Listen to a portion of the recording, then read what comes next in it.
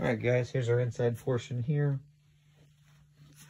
So whoever put this in, put the coil in facing the return drop. So we're going to take that out and face it the correct way.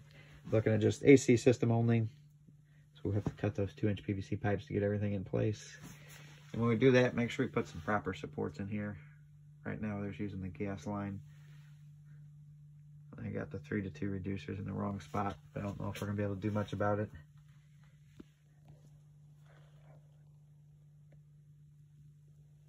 Humidifier stay, medial stay. Harness is not on the base at this time.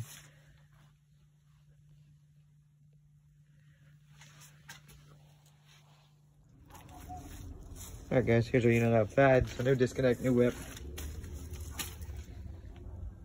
I currently got just little stepping stones, it looks like. So we'll put a new pad down, get rid of the section line dryer, re-insulate the lines, reseal the holes.